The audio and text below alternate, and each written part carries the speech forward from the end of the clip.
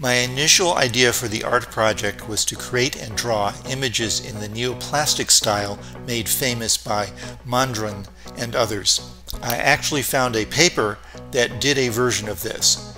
This looked promising. One problem: there were lots of formulas but no code.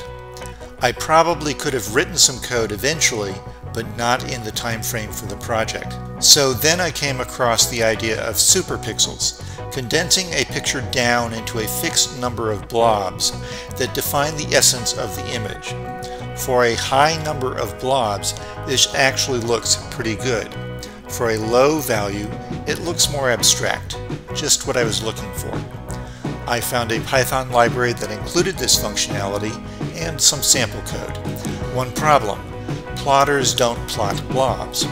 After much messing around with converting bitmaps to vectors within the drawing program Inkscape, I ended up using a library to write out my own SVG vector files. Additionally, I converted the blobs into bounding rectangles, which are a lot easier to specify. One problem: this gave me shapes but no shades. To handle this, I used a feature within Inkscape to select hatch and crosshatch resolution of an object. It would be tedious to select different resolutions for each rectangle within a file. Instead, I wrote out each grayscale level as a separate file, selected a crosshatch resolution for all rectangles, then drew the layer.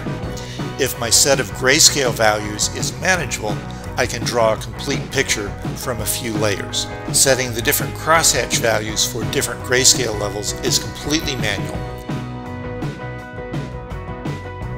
Here's a time lapse of the drawing process so you can see how it works. Enjoy!